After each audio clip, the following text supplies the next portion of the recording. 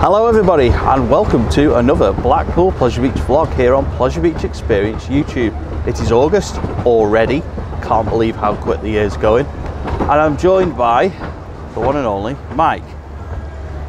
More from Mike later, just thought I'd start the vlog on the Pleasure Beach Express because we always start Pleasure Beach vlogs on the Pleasure Beach Express. It just comes with the territory. So today we're going to do another version, like a second version of a vlog that we did in April, whereby Mike is going to give us a bit of a guide about the restraints at Blackpool Pleasure Beach. Big Dipper, while it's above us, that's a lap bar, so your only Nice and easy, that one. yeah, your only limitation is the seat divider's quite narrow. Yeah. But us two fit in a seat side by side, so we're not the smallest between us. So yeah, they're pretty big seats. Infusion, I don't fit on. It's got tighter over the few years. The restraints cover your shoulders here as well as sort of here. So if you're tall, you may well have problems. Then for a minute. Yeah, if you're tall with infusion, you might have problems, or it might, should I say, it'll be uncomfortable. It does have a maximum height limit, which I think is something like 2 meters, 195 or 2 meters. Does have a maximum height limit, so if you're really tall, you're just not going on it. Steeplechase is just a seatbelt round your waist, so no problems there. Revolution is the old school arrow corkscrew train. The only thing on that is it does have a seatbelt, but even with the seatbelt done up on most of the seats, it sits sort of here on me, so they're huge. Realistically, you're not going to have trouble with Revolution. There is the very odd seat that's a bit tighter. Nickelodeon Streak is exactly the same as Big Dipper, fine there. Grand National has individual lap bars on it, but they don't have to be down, basically. The seat belts, I believe, have got a bit shorter. I'm not sure on that one. I didn't have any problem with them though. I could still do it up with plenty of slack, so I don't think it's a big issue. Like I say, it's an individual lap bar, but there's no limit on how far down it has to come. Again, like Big Dipper, the dividers are a bit of a nuisance, but they are as such. What else have we got? Avalanche.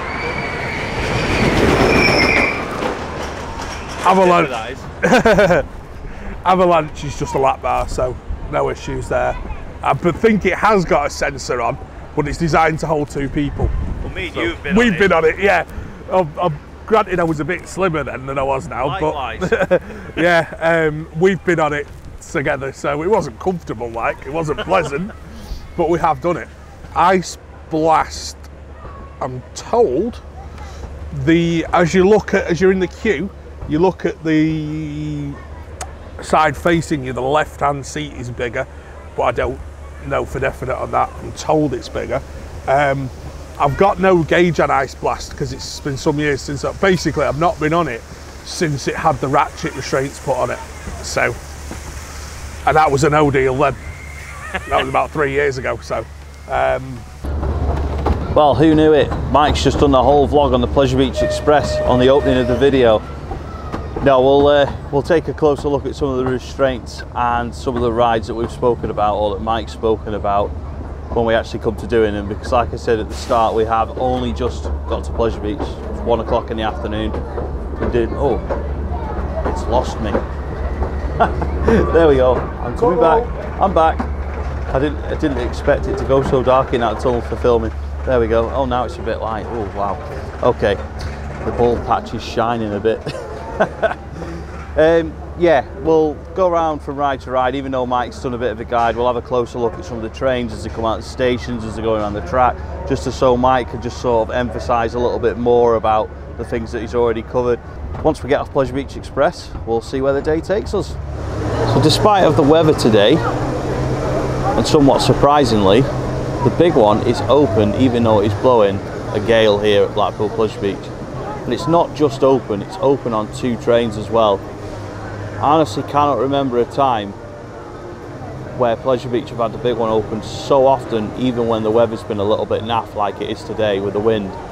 Years gone by, I have no doubt whatsoever that the big one would have been shut in this wind today. Right, okay, so Skyforce is restraints and how big they are. You can sort of see them behind me, over the shoulder restraint and a seat belt.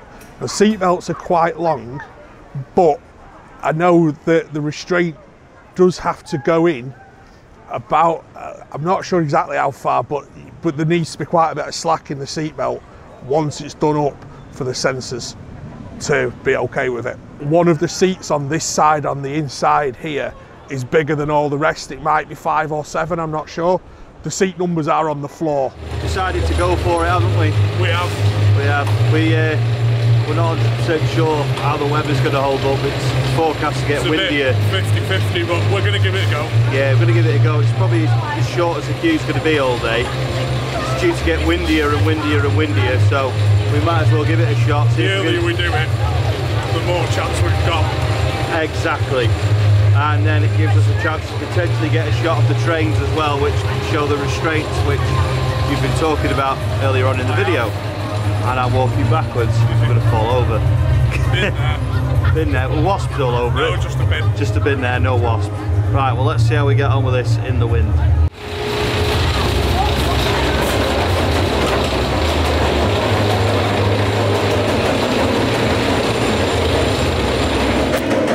That, my friend, is the sweet sound of an aerodynamics lift hill that we can hear above us. A very unique sound of an aerodynamics lift hill. Yes, and it means we've got on it because we're now out of the queue line, having been on a very windy ride on the big one. We were lucky because it had started raining as well. Yeah, we dodged a very nasty looking rain shower. Yeah, we were quite very nasty looking one. We're quite lucky actually because there was a bit of a hold up sending the train that we were about to get on, which gave the rain chance to sort of come and go, because otherwise we'd have got absolutely soaked. Oh yeah, and it would have hurt. It's looking rather dry still, is Mike there. So nice to get on it, even if it's struggling a little bit in the wind. It's nice to be open though. Yeah, definitely. We said there'd be many a time in the past it'd be shut. Definitely. But these open. Right. And yeah, it's struggling a little bit, but I've been on it worse. Yeah, exactly. I mean, it's what we mean by struggling is it's crawling a little bit on the return leg. It's not like struggling in terms of, oh, it's definitely not going to make it back. The rest of the year it's been like absolutely flying. Yeah, exactly. Whereas now it's just got that little creep, but nothing. It's like I've been on it far worse. I was going to say, do you want to explain the difference between what it's like today compared to, because obviously we're talking about it like assuming everybody knows what we're talking about. So for most of this season, which has been an unusual season for it, you generally get a bit of lift, a bit of air time. The train tends to whip over the top of the hills a little bit. Today it's not flicking over, it just crawls a little, not massively, doesn't slow down a lot, but you just feel it hold on each hill, just that little bit. It's a bit like when you're trying to load something on the internet. It's the difference between buffering and when it just loads straight away. When there's no wind, it loads straight away. If there's wind, it's like it's buffering over the hills. That's kind of the best way to describe it. If we can get some shots of it in action today where it's sort of gently going over the hills, let's say, compared to how it has been in the nice hot weather we've had lately, I will do. And there it goes again. Worth a mention about how good the ops are today. Yeah, train there, train there. Oh, hold on. Camera ain't that big.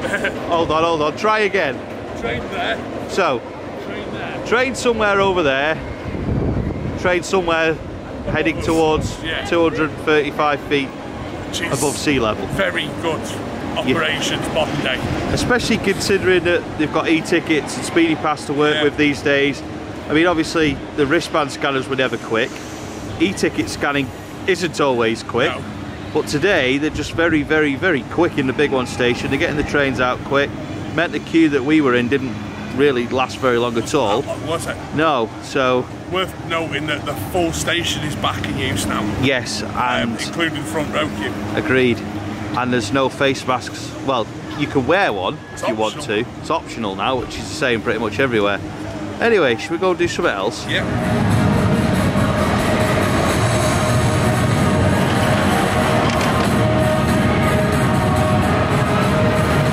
We're sat in front of Icon, so I'm going to cover the seats and the seat belts on that. I don't know how much you can see the train behind me, but it's crawling. It's moving slowly. You might notice the back seat is actually empty on one of them, which is handy. Over the shoulder lap bar, seat belt buckles in. Now this one, fairly long seat belt. It closes on me, just.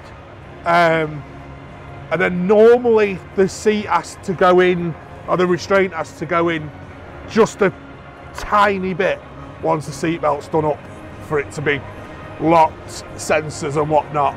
Now each seat is fractionally different. That's back seats, obviously. Each seat is fractionally different just because of sensor positions. You might be sat very slightly different way in the seat, whatever. What the limit is on the front seats, I don't know. Like I say, I'm not bothered to find out because I know what the answer is on them. But back seats, as long as you're over 1.5 meters tall, that is the only thing on the Icon seats. Is it's 1.30 meters front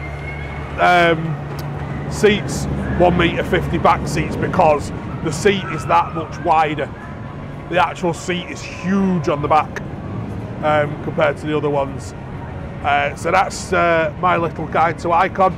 Like I say, I fit on it. Just sometimes needs a bit of a push here and there, but I've not had any problems with it since these seats or restraints have been put on. If you're struggling a bit, or you think you might be struggling, minimum layers as possible. Always stands to reason. Empty your pockets, because your pockets are going to be the biggest thing that stops it closing, because it sits right over your upper legs. Anything in your pocket will stop it closing. Belt buckles, I've had that one. I'll never forget that one on media day, where my belt wouldn't let it close. The other thing I find is once you're in the seat, you've got basically arms here, which are the side of the restraint. If you push yourself up slightly on them, your body weight will push the restraint down a little bit further. Usually helps if you just need to get that little bit to get the seatbelt to do up. Also, the staff are normally pretty good at having a go at getting it down that bit further it needs to go as well. Obviously, if the seatbelt's not going anywhere near closing, probably not worth trying to close it any further, because you won't get on it. Next up, it's going to be the Big Dipper for me and Mike, and if we can, we'll get some shots of the train when we get a little bit closer to the onload point of this ride. Might be difficult though, because sometimes it really is go through the scanner and get straight on, but if we can get some shots of the train to show you what the restraints are like, then we definitely will do.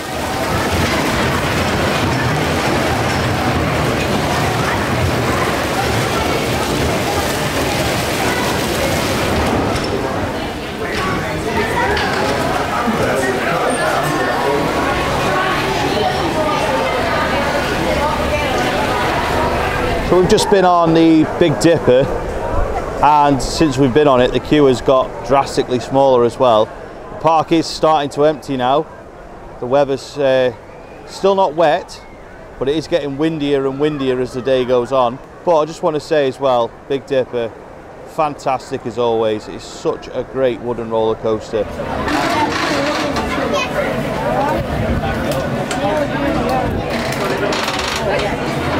We are currently in the world's tightest queue line. We're in the COVID secure Grand National queue line, which is why it has these boards up. They were put here, I think, last year when all the COVID protocols were brought in. Just want to point out that coming on the Grand National was indeed Mike's idea and nothing to do with me. I had a really good go on this a couple of weeks ago, and I wanted to sort of hold on to that memory for the rest of the season. I end up dumped on the back row now. I'm not going to have a good memory of this again.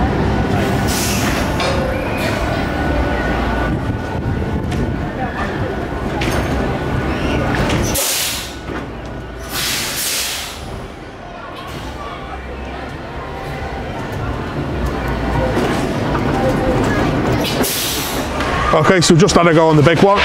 No, we haven't. The big one, ladies and gentlemen. I retract that comment. I apologise profusely to the big one. We just had a go on the National. So I mentioned a little bit about the seats earlier on.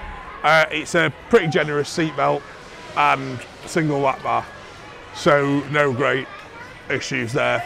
I did mention, and I stand by it, that the divider is a bit of a nuisance. It makes the seat a bit yeah, it makes the seat a bit tight, a bit narrow. Other than that, there's no real things with restraints here. I say the seat belt was round me and I had loads of slack in it, so no problem. And again, I wouldn't say it was smooth, but it wasn't rough either. It was reasonably enjoyable. I enjoyed it. It's like I say, it's not like it used to be back in the day. Already happened. But I'm not sure whether it will ever be like it was back in the day. And it's probably slightly rose tinted on that as well. Can't believe I'm saying this. This is the second time I've said this in 2 weeks.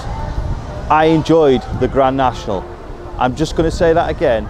I enjoyed the Grand National. I can't believe I'm saying it, because for the last 2 years I've hardly ever enjoyed going on it. It's always been like, oh, do we have to go on the Grand National? Well, I did it 2 weeks ago on the late night riding. It was all right. To be honest, I expected it to be absolutely brutal, and it was all right. Done it again today, and again I was thinking, you know, probably got lucky on that late night riding. It's going to work. It was all right. I actually enjoyed it. On the late night riding, I did it second from the back. Today I did it front row. Both times different trains. And I'm just surprised that I don't know what's changed. Something feels like it just, first drop is not smooth at all. The first drop there's nothing smooth about that first drop. But the rest of it is all right. Did a video on this during lockdown. A lot of people want the Grand National removed and RMC'd and converted and retrapped by GCI and stuff like that. I just think it just needs a little bit of tweaking somewhere. I don't know where, no idea where it needs tweaking, but I just think with some tweaks, track work, structure, trains, I really don't know. I just think with a couple of tweaks, I honestly think it could be one of the best woodies out there again. Right, so we're back on familiar territory. The train. You know, you'd think we didn't even move from here all day. You never know. No, we're coming towards the end of the day now. Or more precisely, I've got to go and play football. No, I need to get back because I've got football. Oh, it's raining. Yay! Yay, it's raining. There we go. Yeah, we're coming to the end of the day. We've had a pretty good day here, considering we've not been here that long, have we? No. What, 4 or 5 hours? Something like that. Ish. We didn't get here till sort of half 12-ish, so not a bad day. To be honest, I was shocked the big one opened. I was absolutely shocked that they even opened it, let alone that they've had it running on 2 trains, let alone that the operations were fantastic on it as well. Got to say that. Hope everyone's found the restraints information useful. There's still a couple of rides for us to cover. We're a bit hampered by the wind today. Like, obviously we just wouldn't have been able to go up on Revolution and film, because even with sound assistance, it's still so windy up there. Yeah, good day though. It's nice to get back to Pleasure Beach. Yeah, I've not been here for ages. I actually think the last time I came here was when I did walk the Woody at the start of July. Yeah. I have a feeling that's it, because obviously last week I was down south all week. I didn't come for a couple of weeks before that because I was working with being off on leave. I'm sort of coming towards the end of my 2 weeks annual leave now. So yeah, nice to be back. Nice to get back on a vlog again, because other than Camel Creek, I've not been on one for a while. Yeah, really good day. So it probably does look like we've not actually moved all day and we've just sat on the Pleasure Beach Express. And do you know what? Sometimes I do actually do that when it comes to the Pleasure Beach. If you just come in for a couple of hours, like, I'll have a lap on the Pleasure Beach Express, which turns into another lap, and another lap, and another lap after that. And then I do the same on the big one, and then on Big Dipper, and then Icon, then back on this, and then go home. So we've been saying about the rain coming all day. The rain has arrived, and the camera cover's not on, so I'm going to keep this very short. Just want to say the operations team here at Blackpool Pleasure Beach have done a cracking job today. It's been windy, it's not been the nicest of weather days. The rides are running on full tilt, they're on full capacity, the queues are moving, there's no stacking on the coasters, the staff seem happy, friendly, and that's everywhere in the park that we've been, whether it's been into catering places, on the rides, in retail. So big up to all the staff. You do a great job here at Blackpool Pleasure Beach. Your hard work is always appreciated by Pleasure Beach Experience. Maintenance team as well. They keep these excellent rides running here for us at Blackpool Pleasure Beach. If it wasn't for the maintenance guys, these rides wouldn't be able to run. Thank you to everyone that keeps this great place going. Thank you for a good day. I was going to talk more, but I don't want to ruin the camera because of the rain. So many thanks for watching. I know I was going to do some shout outs. I promised them on late night riding. They will come in another vlog soon, I promise. But for now, thank you for watching, and we'll see you in the next, hopefully dry, Pleasure Beach Experience video.